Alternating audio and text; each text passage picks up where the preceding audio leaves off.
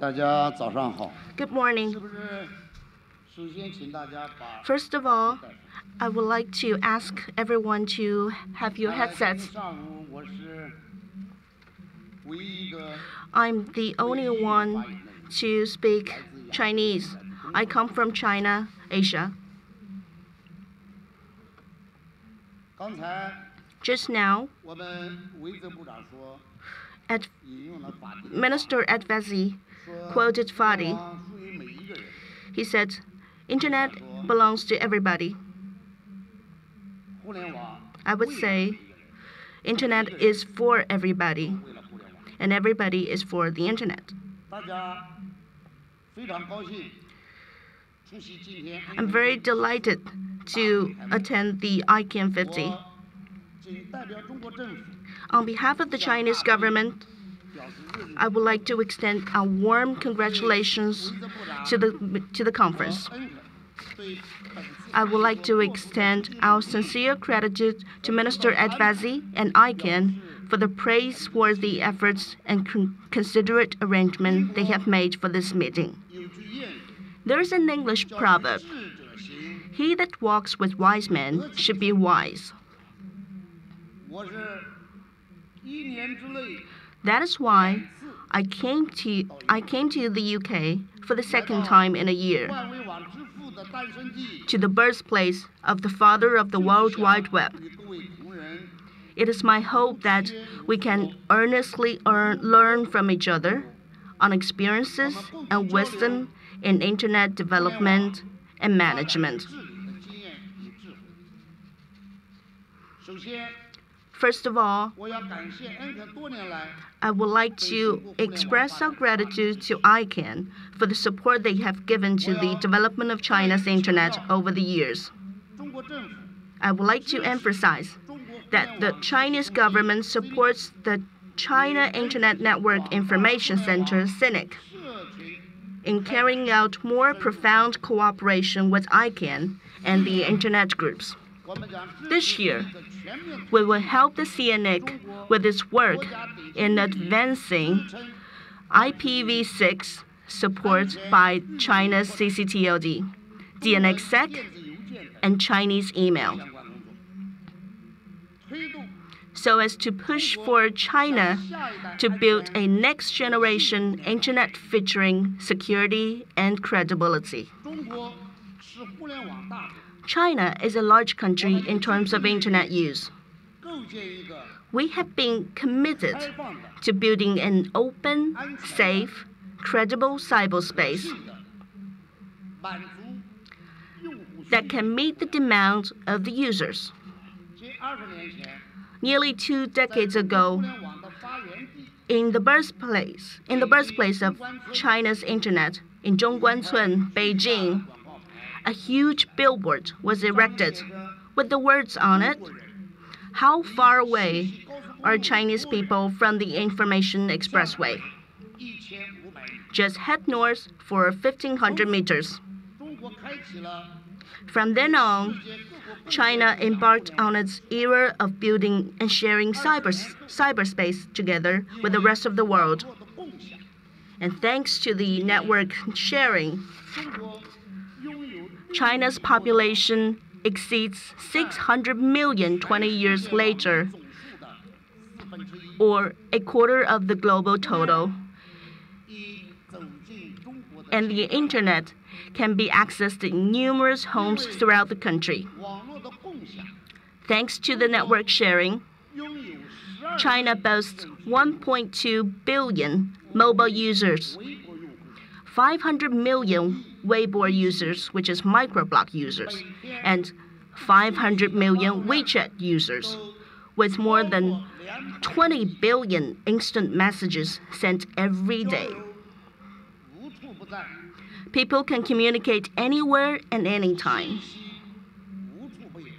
Information is anytime and anywhere. Thanks to the network sharing, 4 million websites have been launched in China. Surfing the Internet has become an indispensable way of life for Chinese people.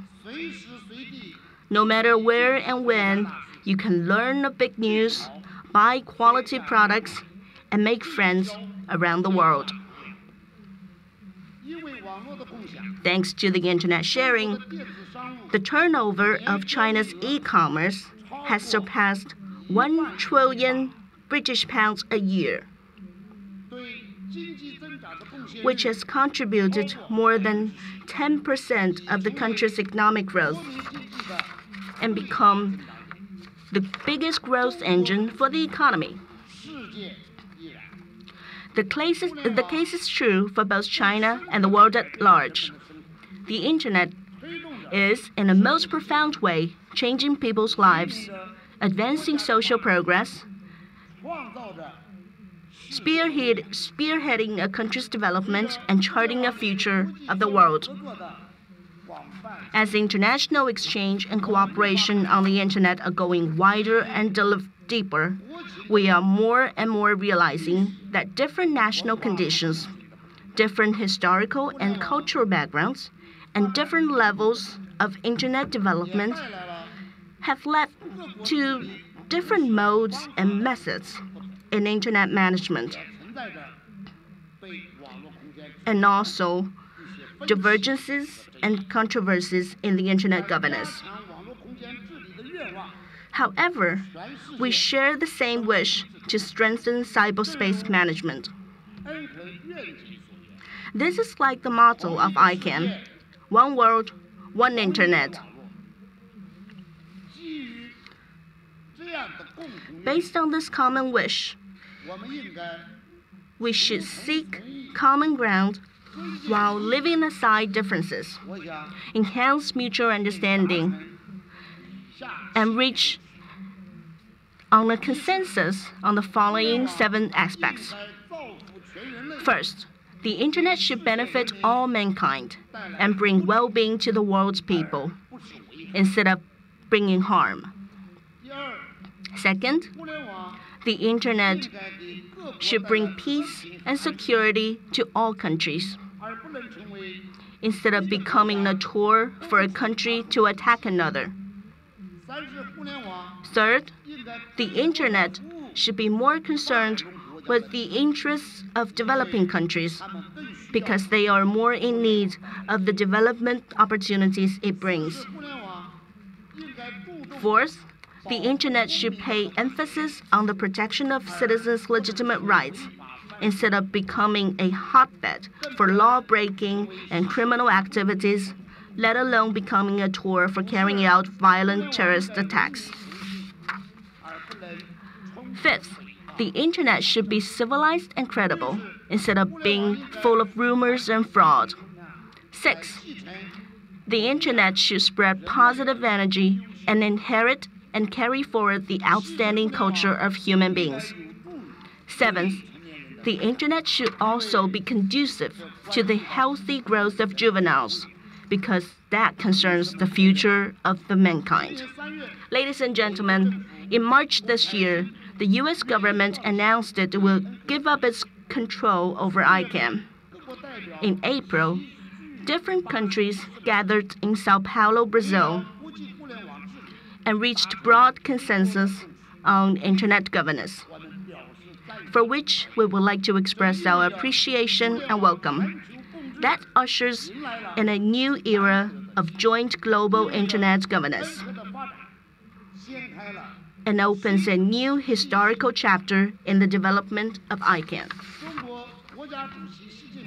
Chinese President Xi Jinping has called for more bilateral and multilateral exchanges and cooperation in cyberspace affairs, and China will stick to openness and cooperation in working with other countries in a new era of joint governance of cyberspace. Ancient Chinese philosopher Lao Tzu has a famous line: "The man who acts according to Tao's rules will be favored by Tao."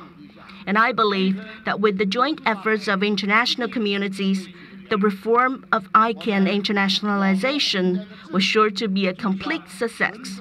I hope that the internet governance will be like the weather in London, bright and shining. Thank you.